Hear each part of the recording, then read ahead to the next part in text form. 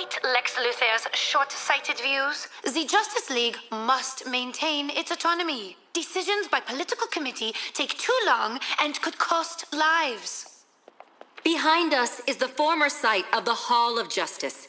It's been 2 years since the hall was destroyed by alien attack, and the committee to renovate the site is deadlocked on how to proceed. Now imagine this process, Luthor's process, applied to the life and death missions of the Justice League.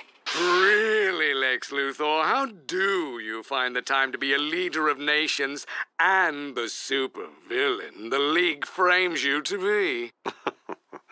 It is exhausting, G. Gordon.